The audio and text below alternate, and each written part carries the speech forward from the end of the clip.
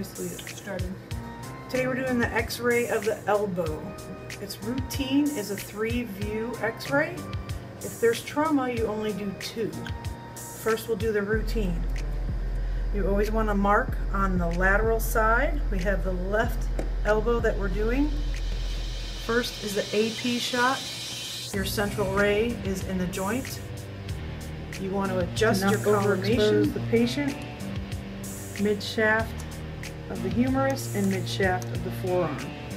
This is your AP view.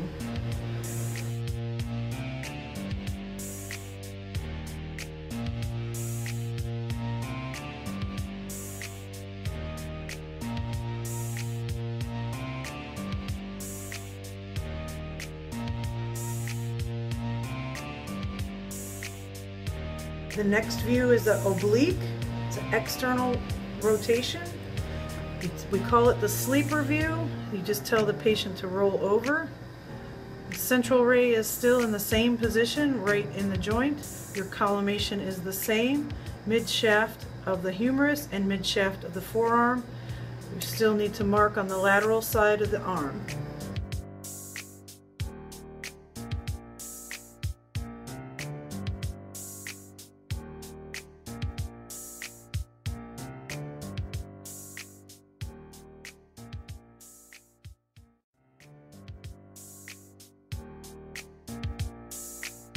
View is the lateral view of the elbow. You need to have the elbow joint the center of your central ray. You're going to have the patient put their thumb up.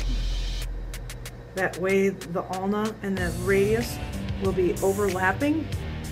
You collimate down to the mid-shaft of the humerus. Mark again on the lateral side. Make sure that you have mid-shaft of the forearm, and this is your lateral view.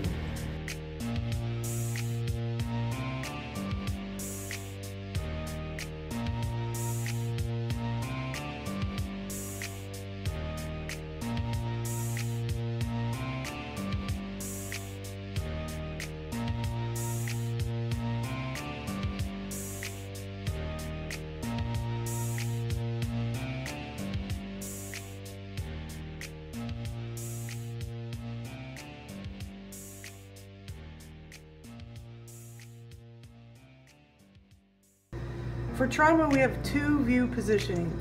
If the patient can't bend their elbow, you need to try to get the head of the radius still. You have the patient stand, put the forearm down straight, try to get the central ray into the radial head as close as possible. Collimate, put your marker on the lateral side and your palm up. And that's the first AP view. For the second, to get the distal end of the humerus, have the patient sit back down. Your central ray, mark, collimate down. That would be your second AP shot. An opposing view, if the patient can't roll for an oblique, you want to try to get the 90-degree angle lateral. Thumb up, central ray in the middle of the joint, mark on the lateral side, collimate mid-shaft of the forearm and mid-shaft of the humerus.